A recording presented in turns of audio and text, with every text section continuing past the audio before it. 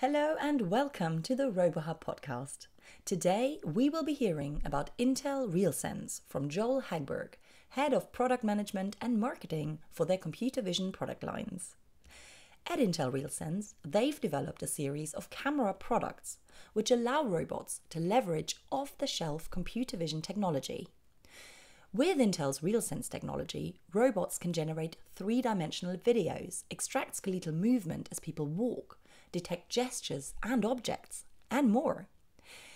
Joel talks to our interviewer Abate about the value of leveraging tightly integrated hardware and software products for startups and established companies alike, particularly to enable them to hit the ground running. He also discusses the integration of machine learning into Intel RealSense products. Hello, welcome to RoboHub. Can you tell me a little bit about yourself? Yeah, my name is Joel Hagberg. I lead the marketing, product management, and customer support teams at Intel RealSense. I've been here about 3 years. Prior to that, did a lot of consulting in the mobile payment space and some memory acceleration, and also spent 20 plus years in high tech product management and marketing for storage devices, flash memory, hard disk drives, and a lot of other things. And many building blocks are used in robotics today. And what brought you to the RealSense team at Intel?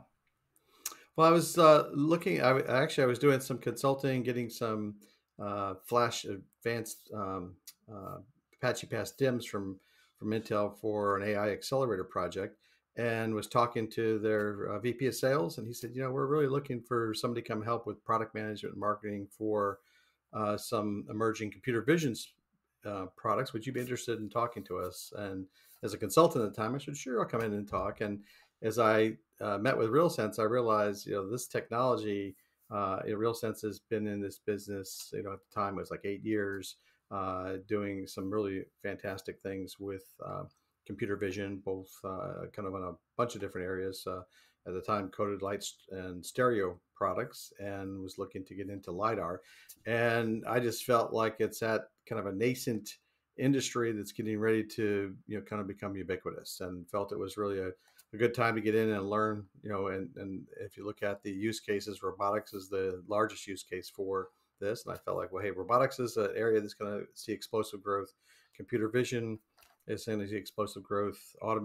Assisted driving, ADAS, autonomous vehicles and robots and cars is an area where I think is going to see tremendous growth. So that's really what got me excited to join. And it's kind of like a startup within Intel. It's part of the emerging growth and incubation group. So we have an incubator. We pull in a lot of other technologies. So you'll see Intel does a lot of stuff with computer vision, whether it's LiDAR, radar, and the stereo vision that we'll be talking about today. But there's a whole team at Mobileye that's doing stuff for vehicles. So we've got a pretty broad kind of R&D team doing research. Our CTO has extensive experience in computer vision. So it's just felt like a very exciting team to join. And coming in, it is like a startup within this, the big umbrella of Intel, but doing a lot of very kind of moving very fast and making changes quickly. So that's one of the things that really appealed to me about the Intel RealSense team. Yeah. Can you walk us through a couple of the products that are offered by RealSense? Sure. If you look at RealSense, as we look at the kind of the use case of products, there was a series of products that were used, encoded light, that were installed in PCs, used in very short range indoor applications. And so if you look at the last 11 years, we've shipped over 2 million products into the market. And coded light was kind of that early phase. Probably in 2018, the stereo products were launched.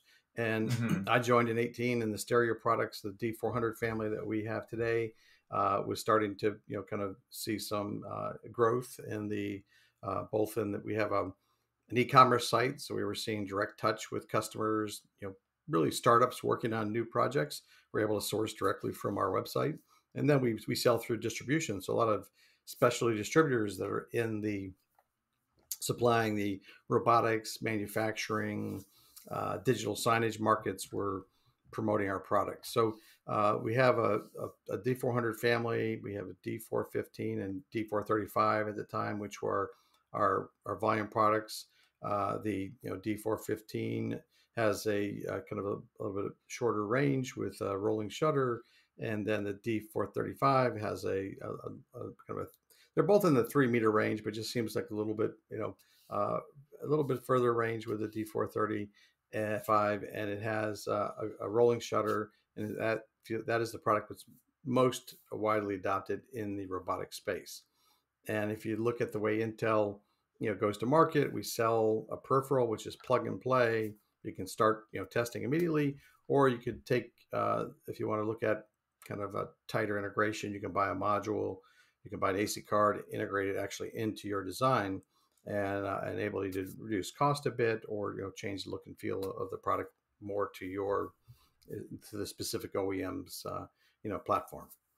But those are the volume products that we launched in 2018, which have been really widely adopted into the robotic space. And this is a series of stereo vision cameras that use Correct. a light pattern that they emit onto the scene, and then that light pattern it's an IR light, correct? Yeah, well, if you look at it, the stereo cameras themselves work in bright sunlight to dark. So we do just take the natural sunlight images in through the stereo imagers, and those are able to take in and create depth information outside of needing an illuminator or projector to light up a scene. So we do project a pattern, which the stereo cameras used in low light conditions or no light conditions. So we are able to use IR. So if you look at it, we have kind of the data comes in through the stereo sensors. We have both RGB, IR. We have the projector illuminators, which do light up the scene and project a pattern. So as you indicated, is the ability to see texture, to see things using those that pattern that's projected onto a scene. Mm-hmm. And I've actually used the Intel RealSense D435i before. Mm-hmm. And one of the amazing things about it, you just buy a piece of hardware, connects via USB, very simple to set up, and that being able to connect something by USB and be super simple. How has that affected the design of the products that you've built? Yeah, I think actually what you hit on is one of the kind of the cornerstones of the Intel approach, which is let's make it very easy to get up and started. So whether you're a researcher at a university, whether you're a student in high school, you can plug and play and start working immediately. And we have CTOs of startups to major corporations that they can just buy a camera, plug it in, and start testing immediately. And one of the things, as I talked to the design team, that they felt was really critical was to have an open source community and an open source SDK. So we built the SDK 2.0 that we launched, that we support for our D400 family. Actually, that SDK applies to all of our cameras. So if you buy for example, your D435 that you referenced, plug and play, you can use code examples that Intel provides on our GitHub site, or you can use code examples from the community to get immediately up and going. You might want to do simultaneous SLAM or visual SLAM with some algorithms that are available on the site, or you may want to look at collision avoidance with your robot. There's things there, or you have an articulated arm. You want to look at what code examples are on there for object detection. And so we built the SDK with the thought, hey, let's make it open to the community to allow them to learn from each other, to provide kind of support as a broad sense to get up and going quicker. And that's one of the thoughts in the design was, let's make it USB plug and play as a peripheral. Now we do see that once a company has adopted it, tested it, and deployed it, depending upon the use case, there are people that like to integrate it into their device, and for some, to reduce cost and to to make it look and feel like just a single OEM device with the camera embedded in it. But in the case of some of the largest robotics companies we have deploying it, we'll see them still use the peripheral because it's calibrated, it plugs in, and it just works from the get-go. And they look at it and say, hey, Intel, you're the computer vision expert. We're a robotics expert. We're going to focus on the robotics operating system, the robotics, kind of the use case for this particular robot, and we'll let you worry about giving me the data so I can make decisions. And so plug and play at the peripheral, we're finding even some very large robotic manufacturers are using the peripheral in their design. But we've got others that are saying, hey, we're going to a high volume robot for food delivery, and we're going to be going outdoors, and we want to embed the module inside of an IP67 rated camera for out in the rain. And so we have customers that are integrating the product into their own device in a robot, in the use case of a delivery robot for outdoor food delivery, or even delivery inside of a restaurant or delivery in a hospital.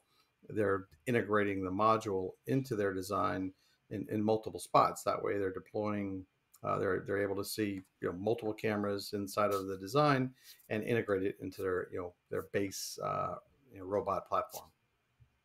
Yeah. And I imagine that designing this so that it can run off of USB and then working within the power constraints of what the USB cable can output, and also what the computer and whatever is powering it can actually give to over that USB cable, has forced you guys to make the design very specialized to work off of USB. Have there been any trade-offs that you make, and that maybe as you see for some of these companies that are trying to integrate this into a single cohesive product that doesn't have these limitations? Yeah, I think if you look at it from a design philosophy, Intel wanted to build a very high performance computer depth camera that would give you very good quality depth with an ASIC that does all the calculations at the edge. So basically you're able to do all that work inside the camera and then transfer the data. And we have a wide range of frame rates and resolutions available. So you can kind of tune what you receive at the system level based on your requirements. So using the USB bandwidth, obviously, going to USB, there's other, bandwidths. You do some trade-offs, like for Ethernet, you may have a trade-off in resolution. So we do have customers that buy our cameras and integrate them into an Ethernet enclosure for some industrial applications. And we do see that, but there are some trade-offs on resolution. So it really is, you look at the end user or the robot manufacturer will look at it and say, well, what do I need from the scene? How much information do I need for object recognition? How much detail do I need for scanning a room and building a kind of a 3D map of this environment, or to do visual SLAM? What kind of amount of data do I need? What kind of frame rate? What kind of resolution do I need to build this 3D model? So we've purposely built it with that kind of flexibility to dial up the frame rate or down, or adjust the resolution up or down. And by keeping it within that USB power mode, we're able to do all that at the edge and still keep it a very low power, 150 to 300 milliwatts. I mean, you're looking at a very low power device. And because we're doing the processing within that ASIC, you don't really need a very high-end graphics processor at the system level to do that work. And I think you'll look at some other solutions in the market where you're trying to pull data in, you're taxing your system with a very a high-end processor or graphics engine to do that calculation that we're actually doing within the camera. Mm-hmm. And so RealSense has done a really excellent job at integrating hardware and software and then outputting that over a common format. Now, how does machine learning and AI fit into this story at RealSense? Yeah, I think one of the things that obviously, as we talk to our partners, there's a lot of work in AI inference engines and machine learning happening within the industry happening within Intel. And with our cameras, the ability to do all of this very fast processing at the edge really enables the remote system to make inference and decisions on the fly because you're getting this data processing at the edge. So it does lend itself to a wide range of AI applications and machine learning where, the robot can course correct, whether it's a drone flying, making judgments, on at a high speed, or it's, trying to determine where to land. It can, use its depth information to make a decision on, safe places to land, or how to approach or how to avoid an obstacle. And so those things are happening. But we also see a lot of work with companies that are doing this, running algorithms for object detection. And in the robotic space, if you look at e-commerce, there's a significant, because of the significant growth, especially with COVID, of e-commerce and ordering at home and having stuff delivered to your home office. There's been a significant push at how do we improve the performance of robotic arms for pick and place. And I think part of that is enable the machine to have the ability to make a decision based on what's in a bin. Okay, knowing machine learning and training, there's training algorithms, have built over, repetitive pattern, repetitive use, and kind of or data sets that may have been purchased or trained within one of our partners that can allow a pick and place robot to make better decisions. And then, we have companies like Right Hand Robotics that are looking at how can we use a labor multiplier and be able to use one person to run multiple robotic arms. And as you improve your training algorithms, you then also improve the efficiency of these robotic arms to make decisions, which then can discern objects in a bin, recognize locations, and look at how best to pack something for shipment. And that would allow an operator to kind of supervise multiple screens, and if there's a problem, it says, okay, I see this robotic arm is having an issue with this new object that's coming into this. Well, we need to do some more training on that particular object. So it allows the operator to then identify things that are troublesome for a robotic arm to make a decision, and then how to approach it, how to pick something up, how to discern one object from the other. It's something that machine learning, I think, comes definitely into play. And then I think the robotic arms and just the kind of the escalation of e-commerce demand has really driven how do we improve efficiency in this machine learning algorithms to really train the arm to be more efficient and deliver improved efficiency throughout the supply chain. And that's one of the things that I think when we started working on some of these applications, we saw there's a rippling effect. Okay, if you can improve efficiency at the pick and place space, well, all of a sudden then you need to improve efficiency on moving those full boxes out with robots. And now your AMR robots become a much more focused effort on how do we improve the AMR, move away from liberal tags or guided lines and guided vehicles to an autonomous vehicles that can actually move faster and make decisions and more safely, how to stop quickly if some person or some other object comes into an area where they felt they could move safely. So I think machine learning, probably a long-winded answer to your question, I think we see it kind of bubbling up in certain use cases where, hey, these training algorithms are really delivering value to the not only to the robotics manufacturer, but to the end customer who ultimately is saying, hey, here's the ROI I'm getting by investing in these robots. Mm-hmm. So the RealSense product line it's great for being able to tag. You've got your depth data on top of the video data, Sure. and you can use that to train and tag these ML algorithms. Are you guys also developing these algorithms in-house and then making them, say, publicly available for somebody who's prototyping and they want their depth camera, but they also want to run some standard algorithms on it, object detection, facial recognition, without having to rebuild the wheel or go through a lot of documentation. Sure. Yeah, I think one of the challenging things in the industry is that data sets. And the reality is that we buy data sets ourselves to help train algorithms for certain applications. And one of the challenges is these are not something we can pass on publicly, right? So we acquire a data set, we use it in an algorithm. And for example, we've launched at the beginning of this year a facial authentication camera. Well, part of the last few years of work has been we saw an increased use of our standard, actually the D415, which is the little lower cost camera than the D435. That product comes in at $149 list versus the $179 list of the D435.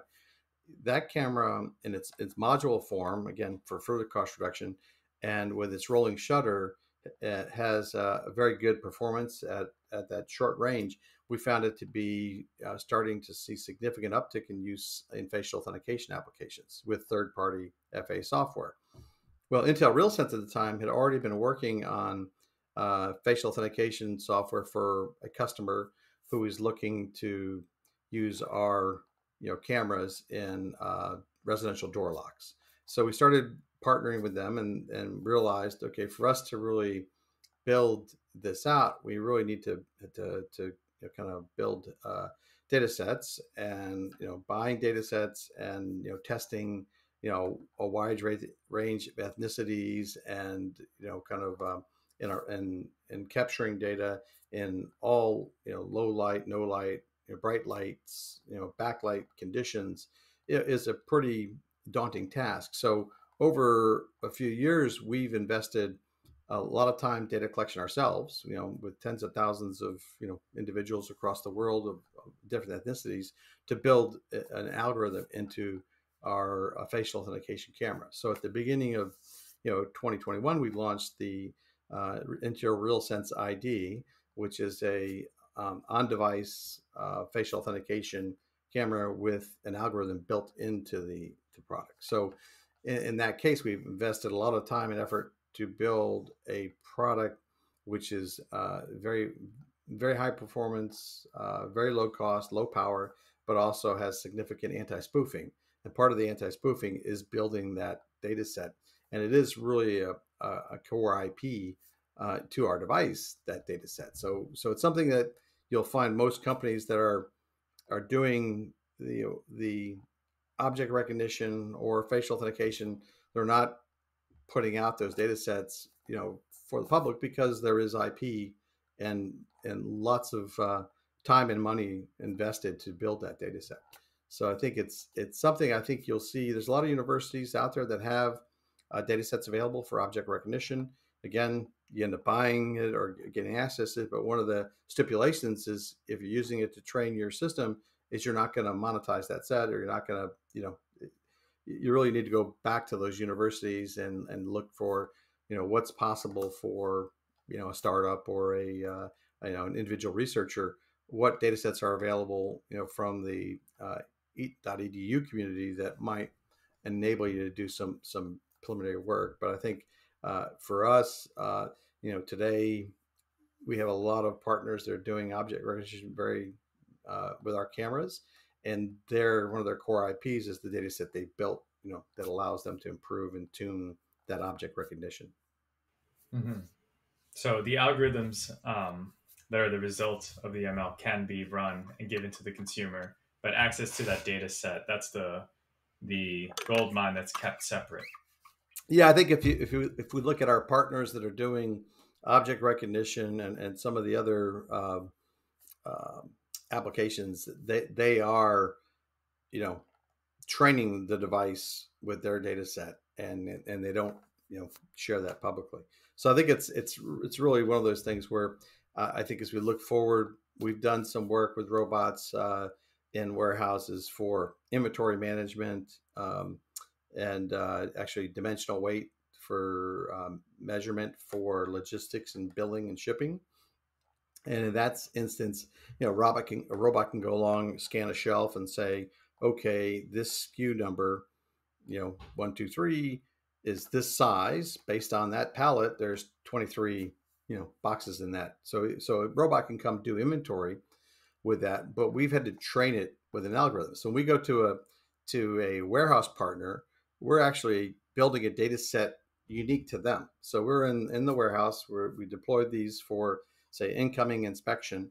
Any new SKU comes in, it's scanned. We have we can have a desk mounted device, or a table mounted device, which is scanning, individual packages. We can have a cage scanning, and we have a LiDAR camera, which has very good edge fidelity that's been used in this space. Our L515 LiDAR product, we have released a dimensional weight software. And now this dimensional weight software is available on our website as a trial. So people can pick it up and look at it and say, okay, how do I do, volumetric billing? Well, you can use this to a very, very quick snapshot, put a package on a table, and use our camera to take a quick look at it and give you the volume for that legal for trade billing. And so in that case, we're able to recognize the size and shape of a SKU, and we can build a database of a particular customer for their warehouse of all of the SKUs they maintain. Then they in turn can use that, take that algorithm that's been trained around their unique SKUs and have a robot now do inventory, do reordering, do volumetric billing as things are going out to be loaded on a truck. So there's a lot of interesting use cases, but in a sense, one of the things that we're enabling with this dimensional weight software is the customer to build their own kind of data set of their device, of their own unique products that allows them to move forward with a wide range of applications. And we actually see customers coming and saying, okay, this is great, and now I'm moving a lot of things over, conveyor belts. Can you look at that? So we have a lot of creative ideas coming out of the initial dimensional weight billing system. Now it's inventory control system, but it is in a sense building a data set around a unique customer environment.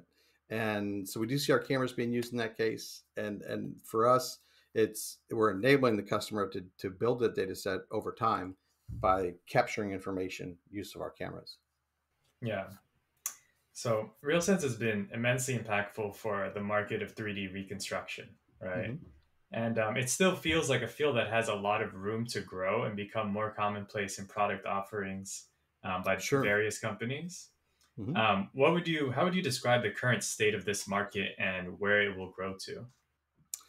Yeah, I think we see that there's a number of partners of ours like Dot Products that are building some interesting handheld devices. We got other companies that are doing kind of 3D reconstruction of inspection. So they might go into an environment after an earthquake and do inspections of structures like bridges and overpasses and look for structural cracks in concrete.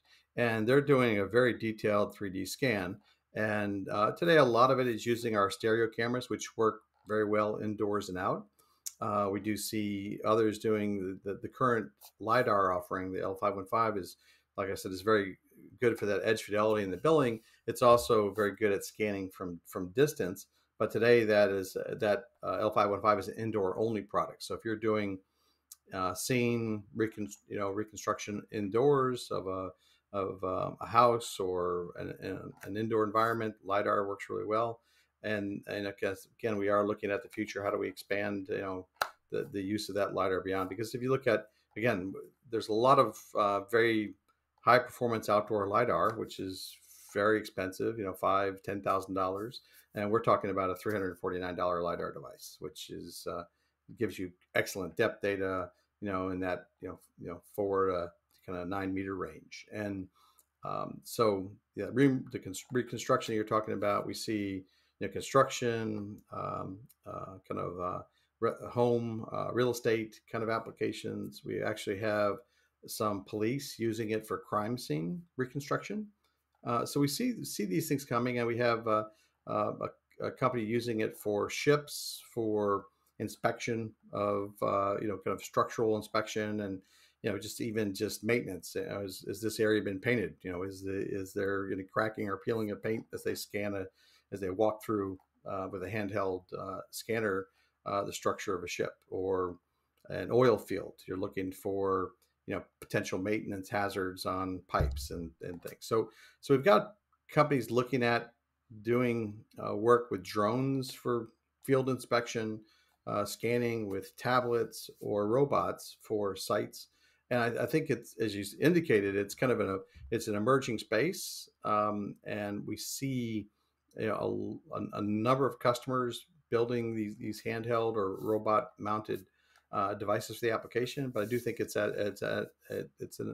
still an early stage in that. If we look at our use cases, robotics is by far the dominant use case. I think if you step down, facial authentication is another very large use case for us. We see deployed in point of sale ATM systems around the world. People are starting to use face authentication, door kind of corporate access control instead of the badges that you badge in. People are scanning faces as they walk to doors, and we see it deployed in residential home locks. We've already launched some residential home locks with partners in China. We do see them coming to the rest of the world over time for facial authentication. So that's kind of the second big bucket of use case. And then next is scanning. So the scanning you're talking about, we do see body scanning, room scanning, inspection, and construction kind of scanning. We've got customers using it to scan a body into avatars for gaming. We see health clubs scanning, doing a complete 360 scan of a person to look at how their inches are reducing over the course of their workout, or how their muscles are expanding. So those are areas where scanning is starting to be used. And we also see recognition interaction as another large use case for us. And that, I think that one, when you look at scanning, I think it's emerging. I think recognition interaction is a bigger space for us today, because we see it in educational displays, interactive displays, where K through 12, education, where especially in the K through 8, schools around the world, where they put a digital sign up, put one of our cameras on top. There's a number of companies doing these educational programs where kids really have interactive play to learn language or math with using gesture recognition with that digital sign. Also, with the recent COVID-19 kind of concerns about transfer of virus, touchscreens have gotten a lot of concern from a number of our customers. So using our cameras to kind of put a virtual screen in front of a touchscreen, so you can then get close but not touch it, and still have that same user interaction of a touchscreen. And you get close, maybe a green dot pops up, and it acknowledges you just selected that particular fast food item. We're starting to see those start to be deployed. So I think recognition interaction is an area where it's kind of a broad area, because it's those interactions with digital signs, interactive with kiosks or displays, but also retail analytics is a big growth area, where people are mounting cameras in the ceiling just to track customer flow or customer movement through a department store, to understand how they should lay things out. Or we also have the the pay-as-you-go, the cashierless store, where a lot of our cameras are mounted in the ceiling, and customers are able to walk through, grab an item, and the depth camera can know, hey, that was shelf number 3, and other cameras can triangulate and say, yes, that's the item that was picked, and charge you as you go out the door. So we see that retail analytics. The point is kind of that the facial authentication, robotics, of course, is still the biggest growth spot for us, and the biggest use case for our products. But we see these other ones starting to emerge. And I think the question you asked about machine learning, I think there's definitely a number of customers who are looking at how can we get more intelligence at the edge, and how can we do more decision making at the edge. And that may come with, surveillance cameras trying to discern, is that a human being or an animal that's walking across that yard, or is it in a warehouse? Is this robot that's moving along as a security guard make a decision? Is there any other movement in the area that's not typical?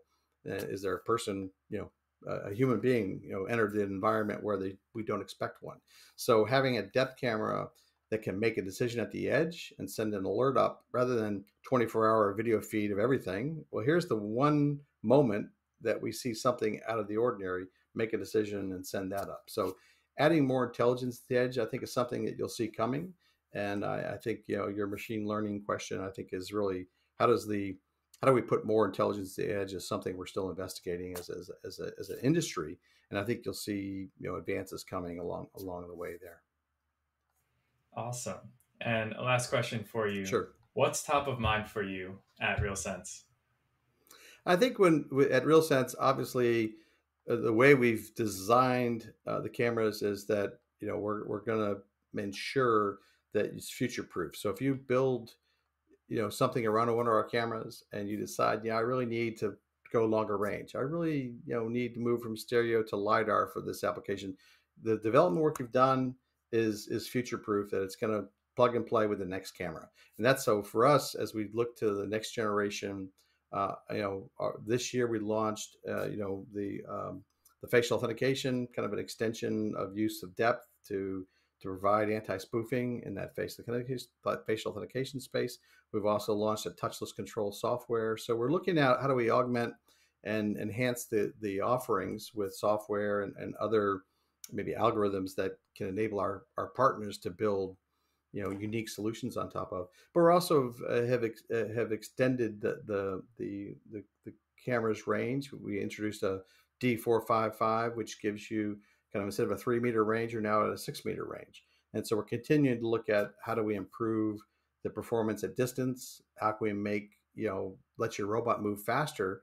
The further you can see, the faster you can make a decision on when you need to stop. So maybe you can move a little faster, and if you've got that little bit longer range. So I think we're continuing, to look and to work with our customers on their particular concerns, whether they're looking at alternative interfaces, longer range, or other things that they can think of. For example, calibration has been an issue with stereo cameras over the years. So Intel worked on self-calibration. So we have health check that our cameras can do on their own. So the camera can calibrate itself, so we've given, over time, as we work with our customers, we see, hey, what challenges are you having, and how can Intel help you, ease your support requirements on the use of depth cameras. And so that's really a goal for us, is not only to extend the portfolio, but how do we improve the current cameras to ensure it's easier for the robotics customers to be able to adopt our solution and improve the performance of their end device, which we want to be the computer vision experts to enable that customer to be the robotics expert. Awesome. Thank you very much for speaking with us today. Yeah, Bate, it was definitely appreciate the chance to get here and join the podcast. And I look forward to watching many more episodes of your podcast in the future. Thank you very much. See ya. Okay, thank you. Take care. We hope you enjoyed listening to Joel Hagberg discuss the latest updates from Intel RealSense. There's plenty more to discover at robohub.org/podcast, including information about how you can become a patron for RoboHub. As a community-sponsored podcast, we are run by a team of volunteers from around the globe, and we rely on small donations from listeners like yourself to help us keep going. So check out how you can get involved and become a supporter, patron, or volunteer at robohub.org/podcast. Our next episode will air in 2 weeks' time. Until then, goodbye.